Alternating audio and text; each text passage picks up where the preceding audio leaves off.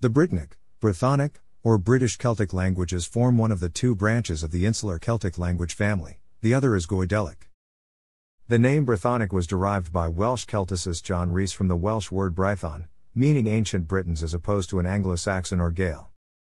The Brittonic languages derive from the Common Brittonic language, spoken throughout Great Britain during the Iron Age and Roman period. In the 5th and 6th centuries, emigrating Britons also took Brittonic speech to the continent, most significantly in Brittany and Britonia. During the next few centuries the language began to split into several dialects, eventually evolving into Welsh, Cornish, Breton, Cumbric, and probably Pictish. Welsh and Breton continue to be spoken as native languages, while a revival in Cornish has led to an increase in speakers of that language. Cumbric and Pictish are extinct, having been replaced by Goidelic and English speech.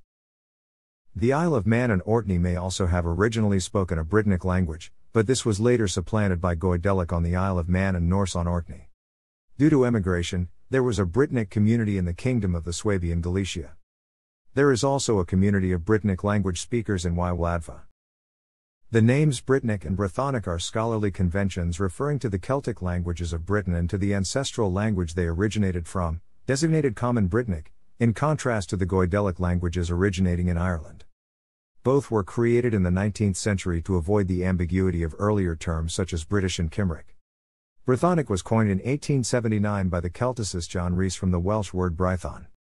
Brittonic, derived from Britain and also earlier spelled Brythonic and Brittonic, emerged later in the 19th century.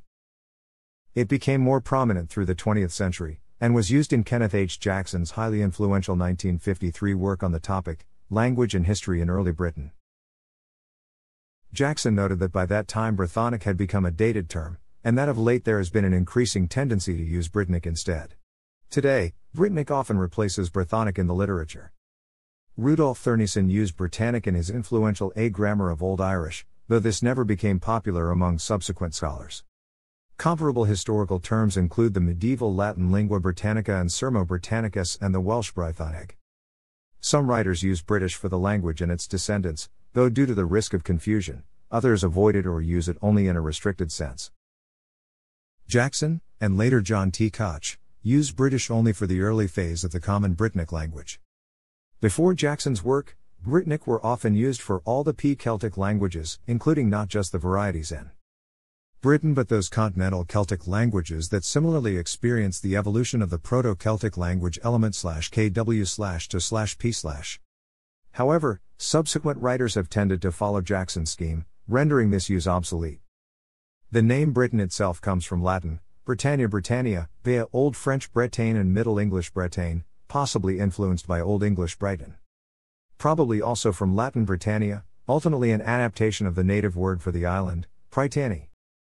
An early written reference to the British Isles may derive from the works of the Greek explorer Pytheas of Massalia, later Greek writers such as Diodorus of Sicily and Strabo who quote Pytheas' use of variants such as pi rho epsilon tau tau alpha nu iota kappa. The Britannic, land, island, and nu eta sigma omicron iota beta rho epsilon tau tau alpha nu iota alpha iota, Britannic Islands, with Prytani being a Celtic word that might mean the painted ones or the tattooed folk, referring to body decoration. Knowledge of the Brittonic languages comes from a variety of sources. The early languages information is obtained from coins, inscriptions, and comments by classical writers as well as place names and personal names recorded by them. For later languages, there is information from medieval writers and modern native speakers, together with place names. The names recorded in the Roman period are given in Rivet and Smith.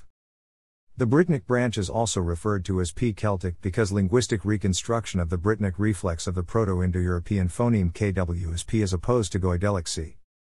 Such nomenclature usually implies acceptance of the P-Celtic and Q-Celtic hypothesis rather than the Insular Celtic hypothesis because the term includes certain continental Celtic languages as well.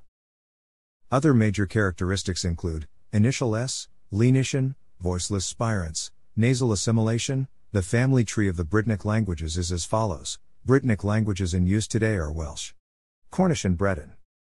Welsh and Breton have been spoken continuously since they formed.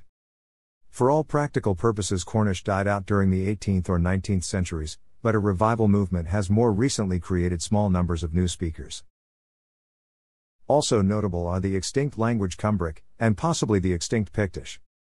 One view, advanced in the 1950s and based on apparently unintelligible Ogham inscriptions, was that the Picts may have also used a non-Indo-European language. This view, while attracting broad popular appeal, has virtually no following in contemporary linguistic scholarship. Britain and Ireland in the early mid-first millennium, before the founding of Anglo-Saxon kingdoms. Mainly Brittonic areas. Mainly Pictish areas. Mainly Goidelic areas. The modern Brittonic languages are generally considered to all derive from a common ancestral language termed Brittonic, British, Common Brittonic, Old Brittonic or Proto-Brittonic, which is thought to have developed from Proto-Celtic or early Insular Celtic by the 6th century BC. Brittonic languages were probably spoken before the Roman invasion, at least in the majority of Great Britain. Though the Isle of Man later had a Goidelic language, Manx. The theory has been advanced that part of Ireland spoke a Brittonic language, usually termed Ivernic, before it was displaced by primitive Irish, although the authors Dillon and Chadwick reject this theory as being implausible. During the period of the Roman occupation of what is now England and Wales, Common Brittonic borrowed a large stock of Latin words, both for concepts unfamiliar in the pre-urban society of Celtic Britain such as urbanization and new tactics of warfare, as well as for rather more mundane words which displace native terms. Approximately 800 of these Latin loanwords have survived in the three modern Brittonic languages. Pictish may have resisted Latin influence to a greater extent than the other Brittonic languages. It is probable that at the start of the post-Roman period Common Brittonic was differentiated into at least two major dialect groups, Southwestern and Western. Between the end of the Roman occupation and the mid-6th century the two dialects began to diverge into recognizably separate varieties, the Western into Cumbric and Welsh and the Southwestern into Cornish and its closely related sister language Breton, which was carried to continental Armorica. Jackson showed that a few of the dialect distinctions between West and Southwest Brittonic go back a long way. New divergencies began around AD 500, but other changes that were shared occurred in the 6th century. Other common changes occurred in the 7th century onward and are possibly due to inherent tendencies. Thus the concept of a common Brittonic language ends by AD 600. Substantial numbers of Britons certainly remained in the expanding area controlled by Anglo-Saxons, but over the 5th and 6th centuries they mostly adopted the English language.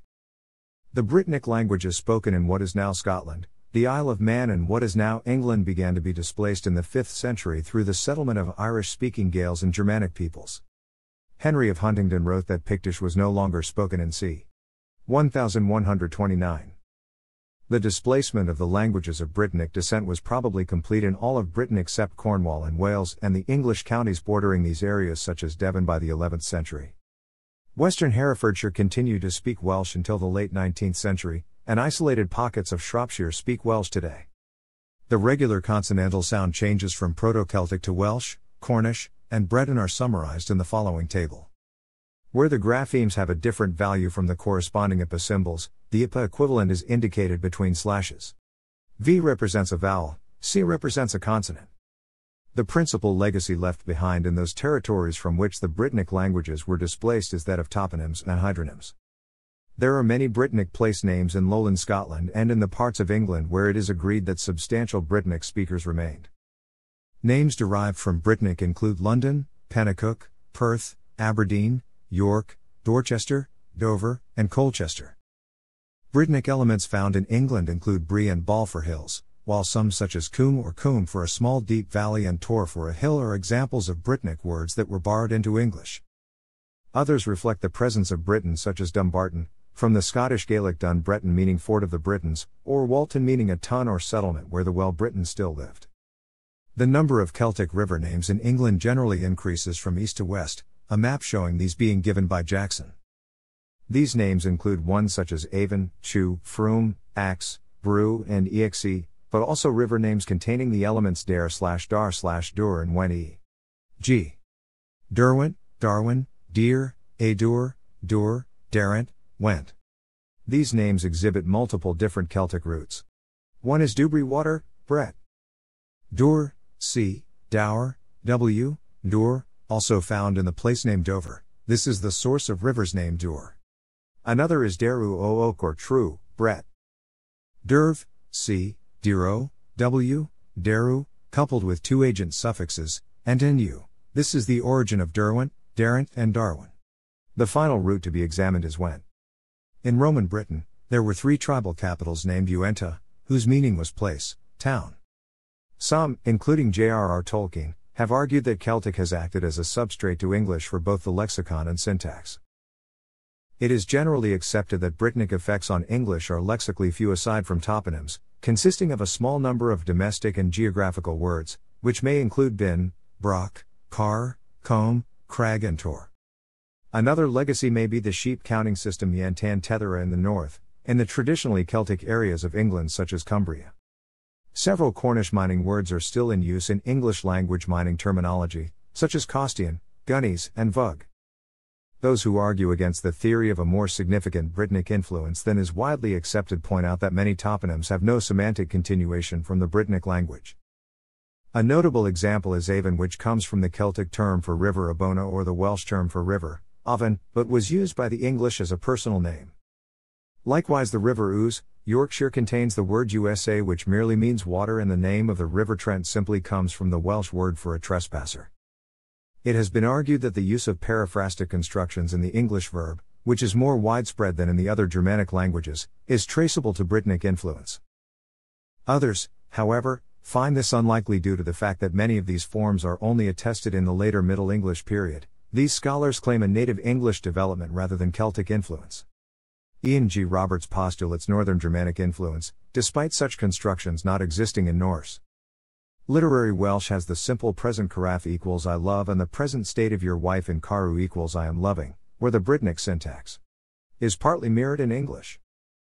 In the Germanic sister languages of English there is only one form, for example ich liebe in German, though in colloquial usage in some German dialects, a progressive aspect form has evolved which is formally similar to those found in Celtic languages, and somewhat less similar to the modern English form, e.g.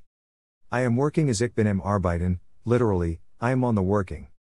The same structure is also found in modern Dutch, alongside other structures. These parallel developments suggest that the English progressive is not necessarily due to Celtic influence. Moreover, the native English development of the structure can be traced over 1,000 years and more of English literature. Some researchers argue that other elements of English syntax reflect Brittonic influences. For instance, in English tag questions, the form of the tag depends on the verb form in the main statement.